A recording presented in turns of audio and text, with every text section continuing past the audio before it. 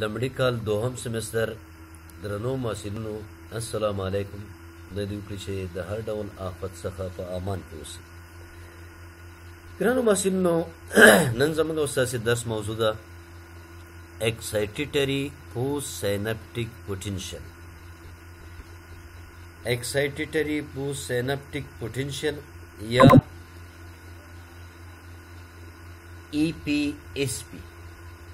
مخکې مې تاسو ته وویلې که چېرته داسې یو نیورو ټرانسمیټر راشي چې په دې پوست سینپټیک ممبرین کې که دا سومه وي که چېرته اکزون وي یا ډنډرایټ وي دلته د کیلشیم ګیټډ چینل نه خلاص کړي یا د سوډیم ولټیج ګیټډ چینل نه خلاص کړي نو دا په پوست سینپټیک نیورون کې سټیمولیشن منځته راوړي یعنې ایکشن پوټنشیل منځته راوړي او زیات مقدار سوډیم انسایډ آف د سیل ته ځي هغه د پولرایزیشن حالت د منځه وړي هغه نیګیټیویټي د منځه وړي دا ځي مثبت خواته او اکشن پوټنشیل پکې تولیدېږي. خو دلته یو شرط دا دی چې دغه خپله د -90 نه دغه پوټنشیل د 0 په لور یعنې د 15 نه تر 30 MV بره ویسي یعنې 0 خواته ویسي بیا دا چینلونه خلاصیږي او انسایډ آف د سیل پازیټیو کیږي او آوټسایډ نیګیټیو کیږي یعنی اکشن پوټنشیل منځته راځي او پوست سینپټیک ممبرین ایکسایټډ کیږي او دلته امپلس تولیدیږي او د په ټول دغه کې خپریږي. نو کم پوتنشیل چې منځته راځي همدې ته ایکسایټیټري پوست سینپټیک پوټنشیل وي یعنی د پوست سینپټیک نیورون ایکسایټډ کوي. نو او که چېرته شدت یا د دې نه زیات کم و نو بیا دا سوډیم او کیلشیم ولټیج ګیټډ چینلونه نشي خلاصوي نو دا حالت منځته نشي راوړی. د یو پری سینپټیک فایبر څخه ځان ته یو واحده سیاره نشي کولی چې پوست سینپټیک ممبرین کې دلته پوټنشیل د 20 ملي ولټ په اندازه د مثبت خواته بېځایه کړي بلکې د څو پری سینپټیک ترمینل همزمان فعالیت او یا هم د یو پری سینپټیک ترمینل دوامدار پرلپسې یعنی تکراري فعالیت کولی شي ذکر شوی تغییر په غشایي پوټنشیل کې منځته راوړي چې دا حادثه د سومیشن په نامه یادېږي چې ما وروسته بیا موږ مکمل تشریح کوو. بل عنوان دی زموږ ستاسې inhibitory post synaptic potential یا IPSP. بیا ما خبره درته کوم که چېرته داسې یو نیورو ټرانسمیټر د پری سینپټیک ترمینل نه ریلیز شي چې په دې پوست سینپټیک ممبرین کې یا د پوتاشیم ګیټونه خلاص کړي او یا د کلورایډ ګیټس خلاص کړي. که پوتاشیم خلاص شو نو دلته پوتاشیم چې پازیټیو چارج دی نورم بهر ته ځي داخل کې نورم نیګیټیویټي زیاتېږي بهر کې نورم پازیټیویټي زیاتېږي نو دا ډیپولرایزیشن منځته نه راځي بلکې -90 MV نه نورم ماینس خواته ځي دې حالت ته هایپر پولرایزیشن وایي ډیپولرایزیشن منځته نه راځي او همدې ته وایي انهبیټري پوست سینپټیک پوټنشیل. او که چېرته د کلورایډ چینلونه خلاص شي نو ډېر کلورین چې آوټ سایډ آف د سیل زیات دی خپل نیګیټیو چارج سره بیا هم داخل ته ځي هماغه خبره ده نیګیټیویټي په انسایډ کې نور هم زیاتېږي ډیپولرایزیشن منځته نه راځي او هایپر پولرایزیشن منځته راځي چې دغه حالت ته IPSP وایي انهبیټري پوست سینپټیک پوټنشیل وایي او دا بیا په پوست سینپټیک نیورون کې دا کار منځته نه راوړي. نو هغه نیورو ټرانسمیټر چې په پوست سینپټیک ممبرین کې یا د کلورایډ چینل خلاصي او یا د پوتاشیم چینل خلاصي نو ډیپولرایزیشن په ځای هایپر پولرایزیشن منځته راځي چې دې ته IPSP یا انهبیټري پوست سینپټیک پوټنشیل. زموږ ستاسې بل درس دی چې هغه کیمیاوي مواد چې د سینپټیک ټرانسمیټر په ډول کار کوي. دلته ډېر مواد علماو د فزیولوژي پې کار کړی دی ډیرو پر برخه کې تحقق یا د تحقیق روان دی، ریسرچ روان دی.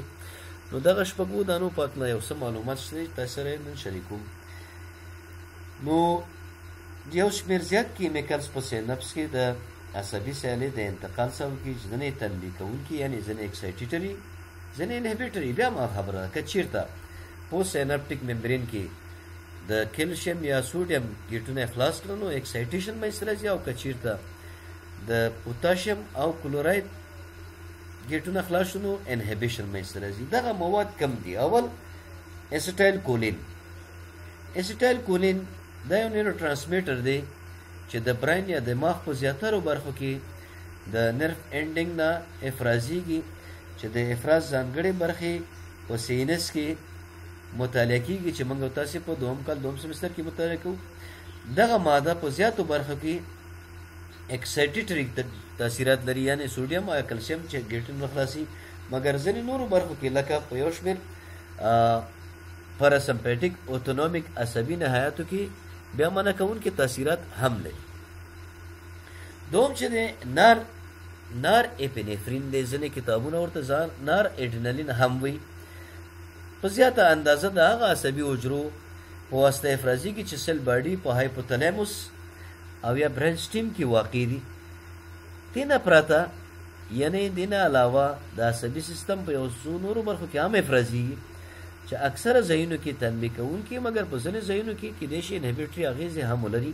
هغه اغېزې مغه چینلونو پورې اړه لري. تھرډ ون از ډوپامین دی. ډوپامین د هغه نیورونز په واسطه افرازي کې چې دماغ د سبسټنشیا نیګرا ده، دماغ یوه برخه د شروع سم مطالعه کوو، دینه منشا اخلي او دایما انهبیټري نیورو ټرانسمیټر دی. بل ګلایسین دی. دا په غوره ډول د سپاینل کارډ په سینپسس کې افرازي او احتمالاً انهبیټري نیورو ټرانسمیټر دی. بل گابا ده یا ګاما امینو بیوټریک اسید چې دا د سپاینل کارډ، سیریبیلم او سیریبرل کارټکس په زیاتو برخو کې د یو شمېر نورو عصبي حجراتو نهایت څخه افرازیږي او همیشه انهبیټري نیورو ټرانسمیټر دی. شپږم ګلوټامیټ دی. دا د زیاترو حسي پیتویز د پریسینپټیک نهایاتو څخه افرازیږي او هم د دماغ کارټکس په زیاترو برخو کې افرازیږي او احتمالاً همیشه اکسایټیټري نیورو ټرانسمیټر. بل سیراټونین. سیراټونین د برین سټیم د ځینې نوکلای په واسطه افرازیږي او د درد یا پین پتوی د انهبیشن کوونکي په ډول کار کوي. دا شو د نیورو ټرانسمیټرز. اوس د دغه سینپس څخه د نیورو ټرانسمیټر افراز شوي موادو لرې کول. نو که چېرته یو انهبیټري ټرانسمیټر په سینپس کې ریلیز شي نو دا به دوامدار ډول سره اکسایټیشن کوي، او که چېرته انهبیټري نیورو ټرانسمیټر ریلیز شي نو دا به دوامدار ډول سره انهبیشن کوي. مثلا که یو چاته موږ او تاسې د خوب ګولۍ ورکړو ډیازیپم نو دا انهبیشن کوي. نو که چېرته د ده اغېزې منځته لاړ نه شي، دا نیورو ټرانسمیټر چې کوم ریلیز کېږي دا د منځه لاړ نه شي نو دوامدار ډول سره به انسان په خوب کې دې لپاره باید دغه کم ټرانسمیټر چې په سینپس کې ریلیز کېږي د خپل افیکټس نه بعد باید دا د منځه یوړل شي، اندې ساحې نه لرې شي، ځکه چې دوامدارو اغېزو څخه پوست سینپټیک ممبرین خلاص شي. نو دغه څه په واسطه د منځه ځي؟ اول ډیفیوژن. دوم ډسټرکشن بای انزایم، د انزایمونو په واسطه تخریب. دریم ری اپټیک یعنې بیرته اخیستنه.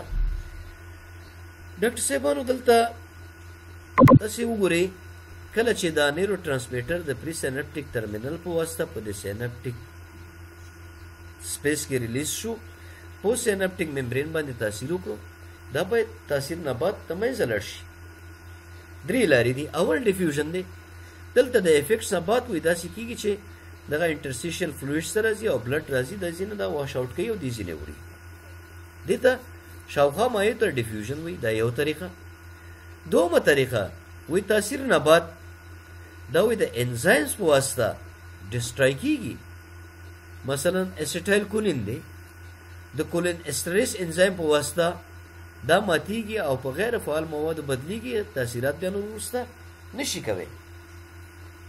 دریم وی بیرته د پری سیناپټیک نیورون په واسطه دا ری اپټیک کیږي او بیا د کڅوړه کې اچول کیږي، بیا دلته دوم ځل لپاره دیزی ته ریلیز کیږي. نو دا شو ستاسې درس. مننه.